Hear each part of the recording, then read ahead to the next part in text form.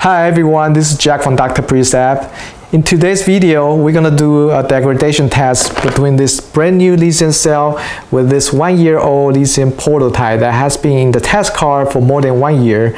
You've probably seen this in many of my YouTube videos.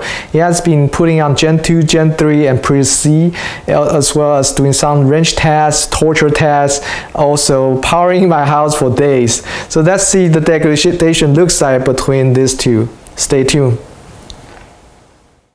At this corner, you will see a brand new lithium battery that we have been doing capacity tests with this RC charger. Make sure to check out my other video to how to open the top cover and how to hook it up to a regular RC charger.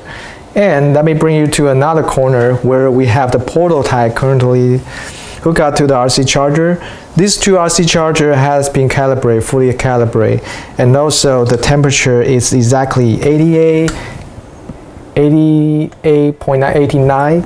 So we're gonna run the two battery at the exact same temperature, exact same setting, and find out the delta between after 1 year of using.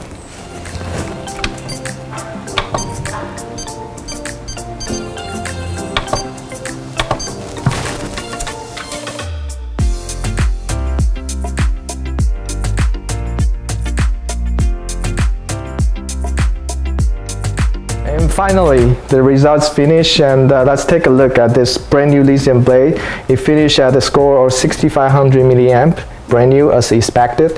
And at this corner, the 1 year torture test lithium battery prototype, it has a total capacity left of 6273 milliamp.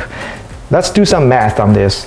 6500 divided by 6273, that's loss of 243 milliamp over a year period, and the total degradation is 3.7%.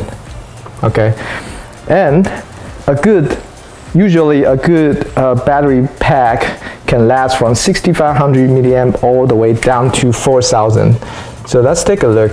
We still have 2560 milliamp till it's unusable for Prius, and that translates to over 11 years of life for this particular lithium battery.